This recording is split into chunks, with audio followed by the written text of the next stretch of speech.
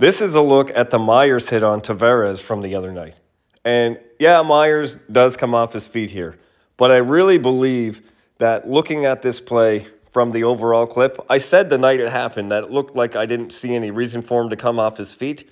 But I don't think he really does anything wrong after having seen the full clip.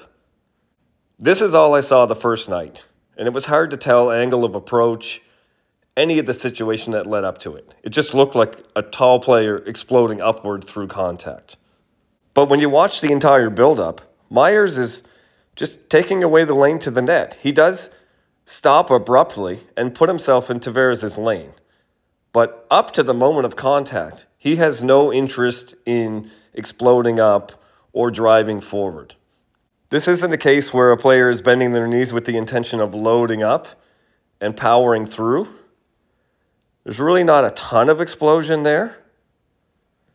And then force of impact drives him upwards. Here he is again, stick on ice. Stick is low. Now he tucks it out of the way, bends his knees. He's low on approach. And even up to the moment of contact right there, he's not trying to drive through it.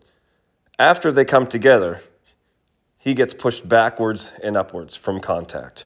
This is a great check.